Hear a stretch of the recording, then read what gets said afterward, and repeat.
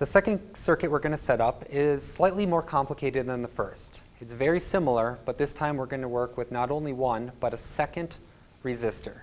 This resistor is connected in series, meaning one resistor is followed directly by another in a straight line.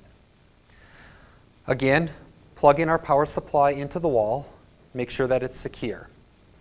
We start at the positive terminal.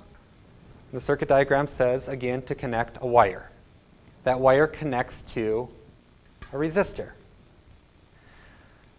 The next thing that the resistor is connected to is not back to the power supply, but in this case, it's connected to a second resistor. So we'll connect a second wire to the resistor, and we'll connect the other end of that second wire to a second resistor.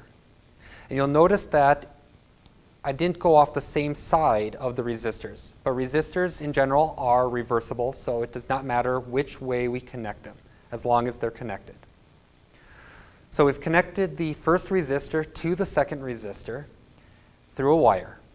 Now the second resistor is connected back to the power supply by a third wire. So we connect the resistor to the third wire, and the third wire connects back to the negative terminal of the power supply. At this point, because our circuit's getting a little bit more complicated, we want to go back and check to make sure that everything is correct.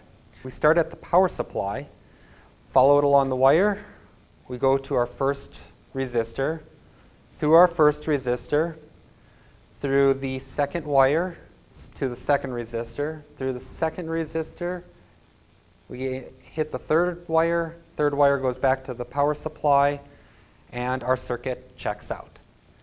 Again, at this point, once we've checked our circuit, we can turn on our power supply, make our measurements, and complete this experiment. When we're done, turn off the power supply, disconnect all of the components and all of the wires, again placing them back in your supply box and returning your supply box back to the supply window.